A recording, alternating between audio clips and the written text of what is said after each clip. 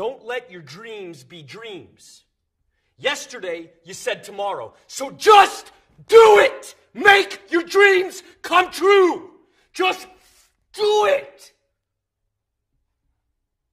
Some people dream of success while you're going to wake up and work hard at it. Nothing is impossible.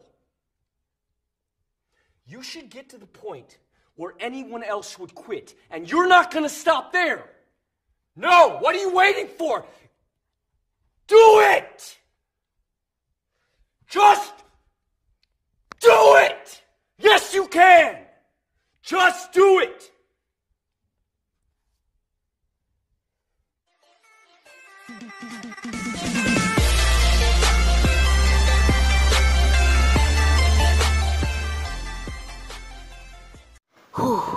Okay guys, so nakalipas ng 1 month pero ito ngayon guys, nagbabalik ako guys. So what's up guys, J Snipe here and welcome back to another video.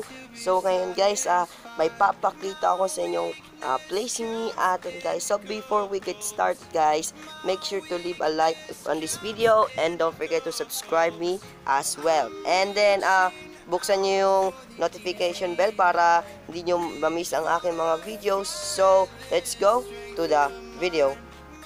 So, ito guys yung place me add-on guys. So, pwede mo na ilagay yung mga items sa floor, kahit ano guys.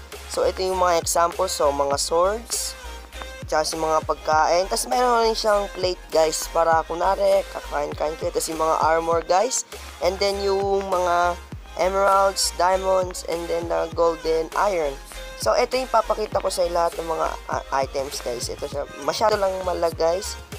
So, ito yung water bucket, lava, tas yung bucket, tas ito yung mga, ayun guys. So guys, pero medyo ano to, maganda to guys.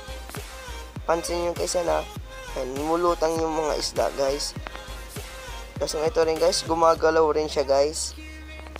And then next na ano guys. So, ito yung nether star. Then ito yung eye of ender. Parang tinitignan niya ako guys. Tingnan niyo guys. Tapos next, ayun yung mga items guys. So, maraming mga items na pwede mong ilagay. Katulad nito guys, torch yan guys. Pero ayaw nyo talaga gumana guys. So, kahit anong mga nagtas, ito yung mga tingin nyo guys. Marami talagang add-on na pwede nyong ilagay. Sobrang dami guys. So, ito yung item na yun guys. Ito yung item na place me. So, para magamit natin ito guys, place nyo lang dyan. Or gusto nyong ilagay yung plate dyan, right here. Ay, una pala guys, una pala guys, ilagay niyo yung plate bago yung place me add-on. Make sure guys na wag niyo ilalagay sa gitna, dito niyo sa itap sa gilid para hindi matamaan yung plate. And then example guys, so kukuha tayo ng swords. Yan, swords, and ilalagay natin siya sa gitna, sa mismong gitna, tapos may nakalagay dyan place.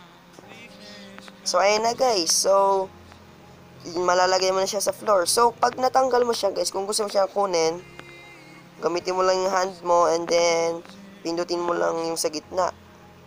And then, yung plate. Okay.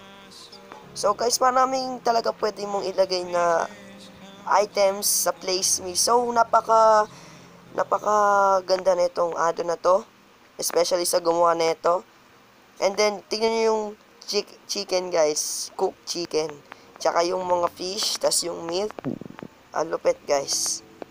So may maraming talagang items na pwede nyong ilagay, katulad ng mga arrows, crossbows. So yun lang muna guys.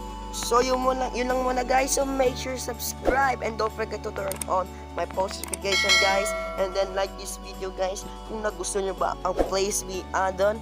And then pwede na rin i-download sa link in description guys para ma-try nyo rin tong add-on na to. So yun lang muna guys. And I see you guys all in the next video. Peace. See ya.